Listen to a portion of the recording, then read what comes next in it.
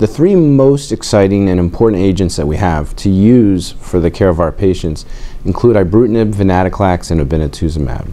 Now, these three agents really afford a great deal of flexibility in choosing the best therapy for a patient and really induce very dramatic responses.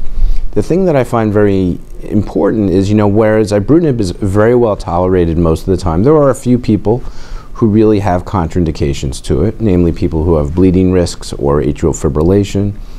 And those people, venetoclax and obinutuzumab offer great options. In patients who don't want to have an IV infusion or patients who don't want to actually have to worry about the tumor lysis risk, you can certainly use either the venetoclax or the obinutuzumab respectively. So we really have with those three agents a great deal of flexibility, and what's more important is the agents really are able to induce very long-term and deep remissions in patients. So the one thing that's important to keep in mind is whereas ibrutinib is able to have a very, very good outcome at 5 years, it really takes a long time to actually induce a deep response.